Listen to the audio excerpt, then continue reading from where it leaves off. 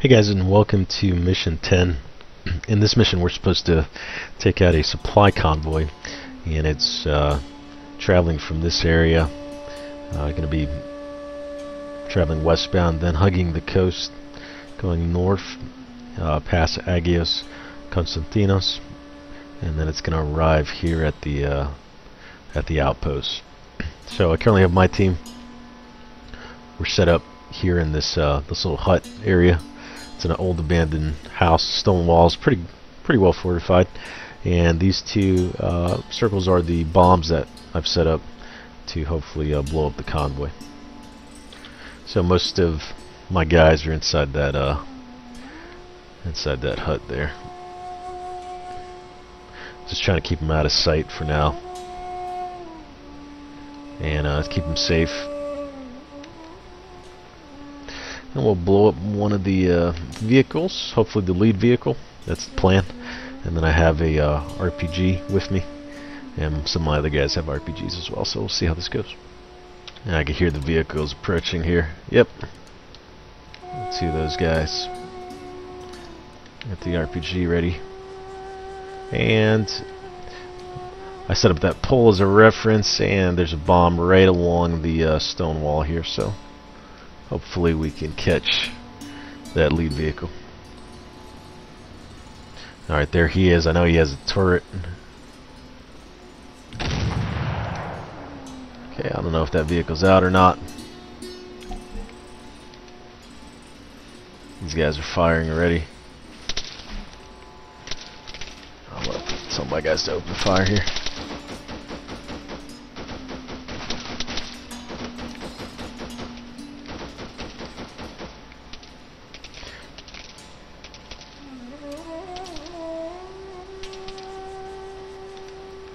Alright, got another vehicle there. That one does not have a turret, so it might be okay.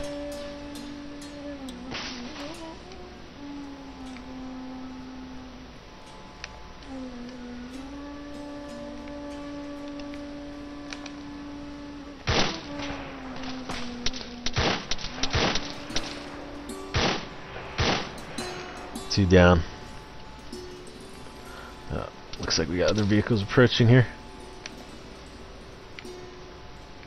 Oh, that's a supply truck.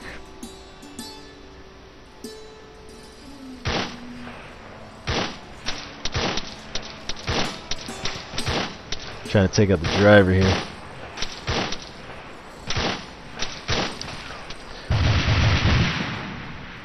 And that didn't go well. Alright, so this is definitely not an easy mission. Odds are stacked against us. Basically what happens is the one of the hunters with, or excuse me, punishers with the turret, and it's a remotely controlled turret inside the vehicle, so it's, you know, the gunner is not exposed whatsoever. That vehicle comes along, you got to take that out. You have to preserve the supply truck, and then reinforcements frequently come from the base down there. So it's a pretty tough mission. It actually reminds me a lot of the Operation Flashpoint or Cold War Reloaded resistance campaign. Pretty much the same thing. You're a small resistance band, and you have the odds completely stacked against you. So these are quite arduous missions to complete.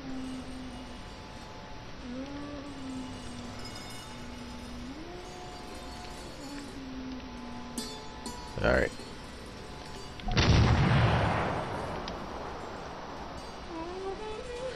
And there's the supply truck. I'm trying to take out the driver if we can. Taking fire. Come on, guys, cover me.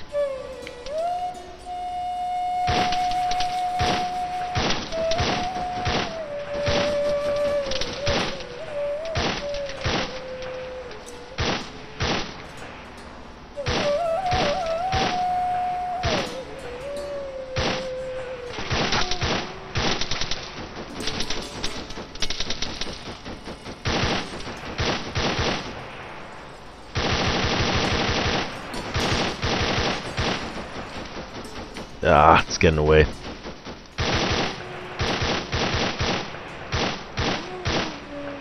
Alright, that truck's gone. And that's just the way it goes sometimes with ARMA. Again, it doesn't make any excuses to try to tailor to you. It just does what it does.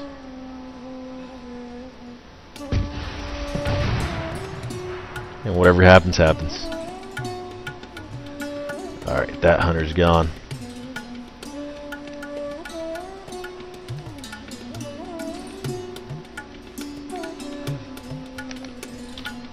Got another one right there. Alright.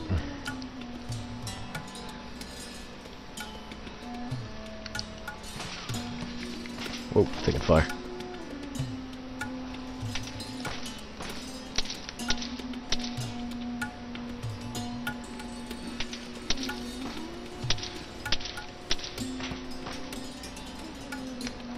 Alright, I'm pretty injured right now. There we go. There's that guy shooting at us. He's dead. Alright, so even though we didn't get the supply truck, still got a nice ambush disrupting their operations. Killing some bad guys, so that's never bad.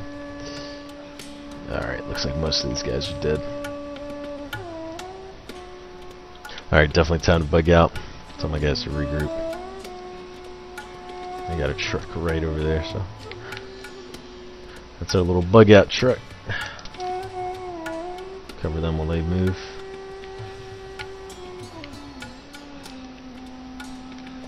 Not sure who's shooting at us.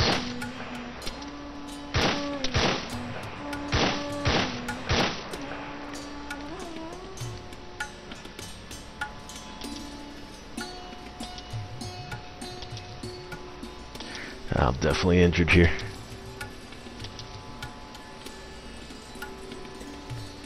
Alright, back in the truck. Let's roll out.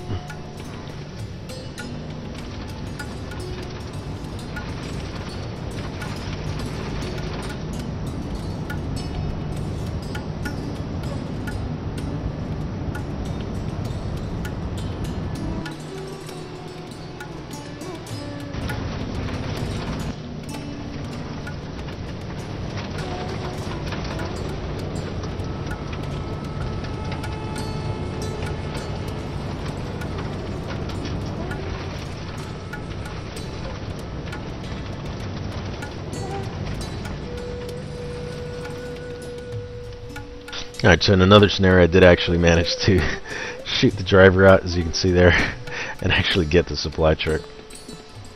So I think you actually have to do that in order to complete the mission. And you drive it back here, and all of a sudden our base is under attack. Somehow the enemy figured out where we were, and now we gotta bug out again.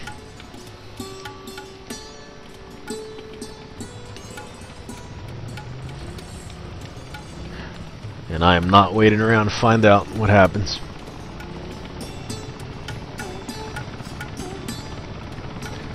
That, my friends, is an attack chopper. Slingshot, come in. We've got CSAT forces inbound. Over. What? How did they find our position? Hold there. Await orders.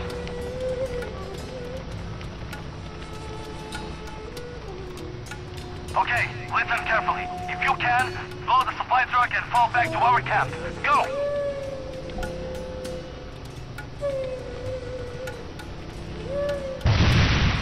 And that's what happens.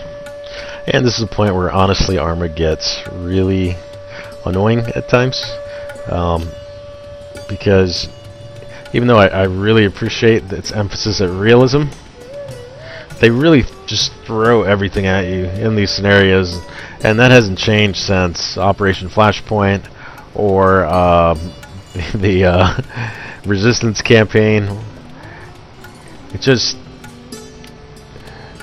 they create like these scenarios where they're impossible. I mean, I could understand if you had, you know, one hunter Punisher, but have 2 or 3 of them come at you. Now you got even more. It just makes things impossible. And you got an attack helicopter on top of that.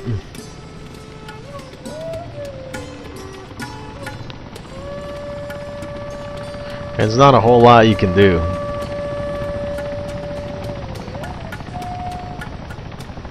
Slingshots, come in. We've got CSAT forces inbound. Over. What? How did they find our position? Hold there. Await orders.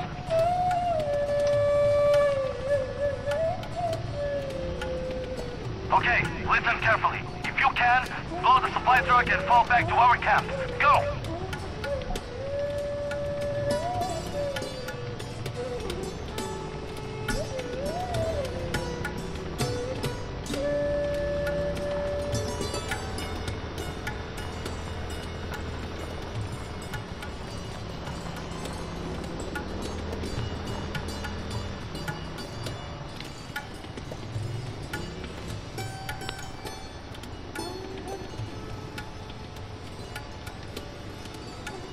Are you still alive? Our camp here is under threat too.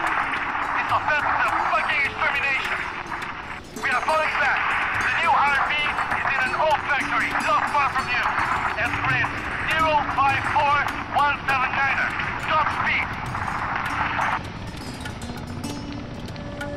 And that helicopter's lighting up that that area right there.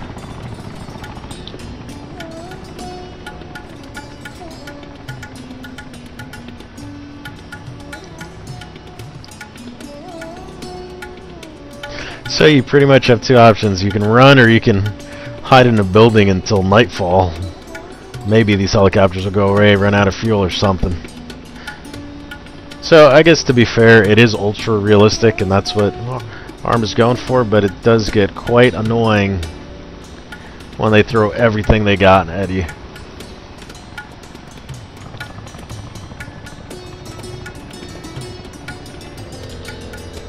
Just run for my life here. So it just becomes a matter of luck as it is about skill in these crazy situations. So you get crazy and you try something dumb like trying an RPG at a helicopter, why not?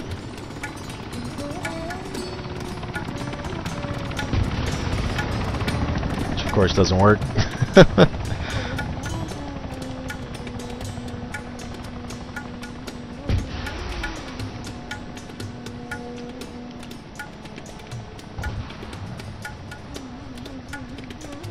Or maybe sometimes you luck out.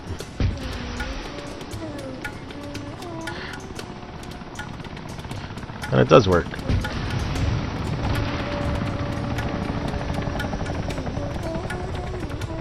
Yeah, how do you like me now? Oh yeah. We'll save this one for that guy. Wow, that was truly an epic moment in ARMA history.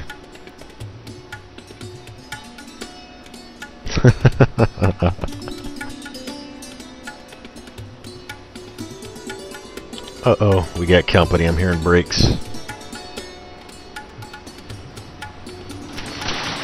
Whoa.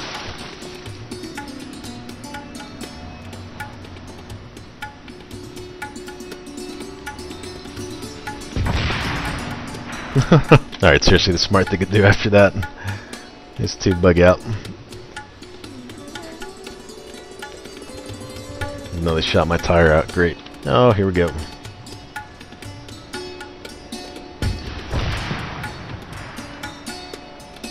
Oh man, this is just pure survival now.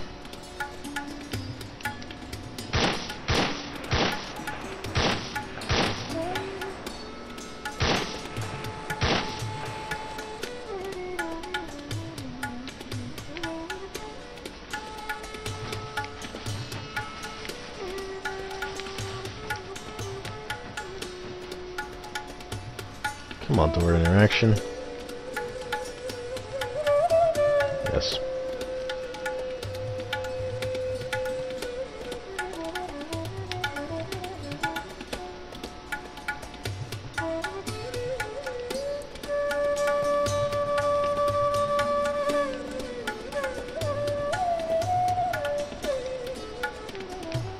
Might as well hide for a little bit. I got another helicopter to deal with there. They blew up my ride. That's not nice. Alright, might as well do this, right? Commandeer this vehicle. See if this guy gets a little closer. Alright, let's see if I can get this guy.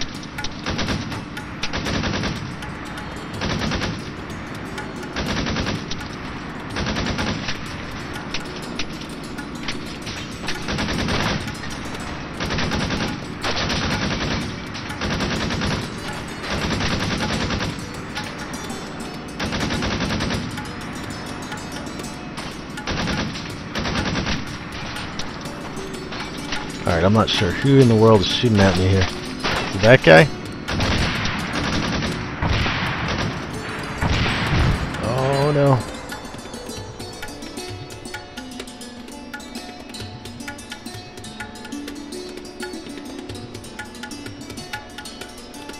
Wow, that was awesome.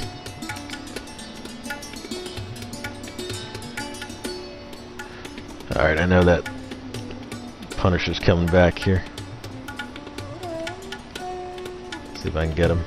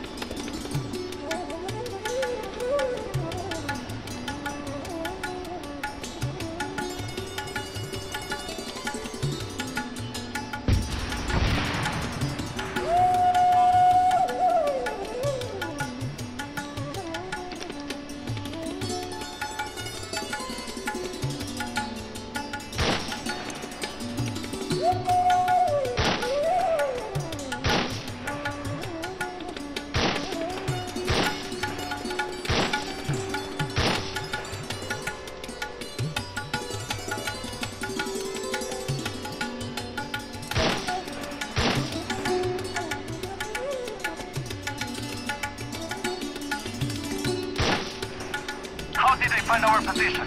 Hold there, await orders.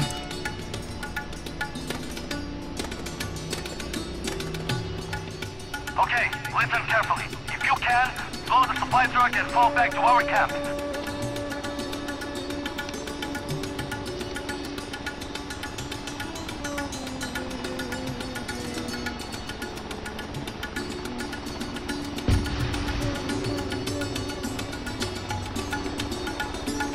Well, I guess I know what happened to the rest of my guys.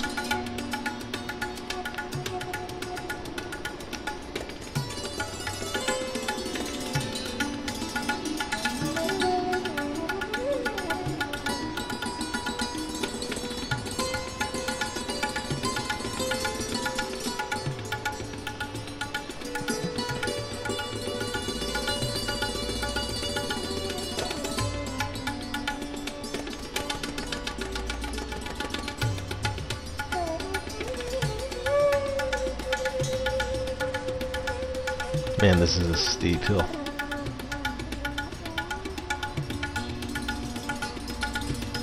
And I really love the physics engine in this. That really models momentum and things like that. You can't just stop on a dime anymore. You gotta actually brake ahead of time, just like a real vehicle. It's very nice. Yeah, so part of the reason why people, I think generally people are hesitant to play the campaign is because in true OFP style, it's insanely difficult, even with the accuracy turned down and everything else. It's not so much the accuracy of the enemy AI or anything like that. It's more the just everything they throw at you. Helicopters, bunch of armored vehicles with turrets on them, things like that. But this mission does remind me of the original Operation Flashpoint, or Cold War Reloaded, which I'm playing now, where you're in the forest and trying to get away from everything. It's kind of like that. I just wish they want to make it so difficult. And I know they're going for realism, and it makes sense. I mean, a conventional army would throw everything that they have at you: tanks, helicopters, infantry, whatever they got. They're going to try to annihilate that small guerrilla force. But it is, I mean, sometimes it gets too much, and it gets quite frustrating playing the campaign. It's still kind of fun, though, because you do want to survive and you keep playing it until it works out.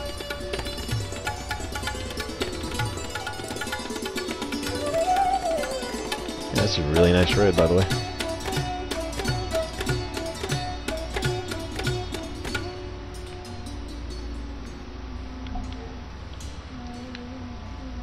Alright, hope you guys enjoyed that. See you guys next time.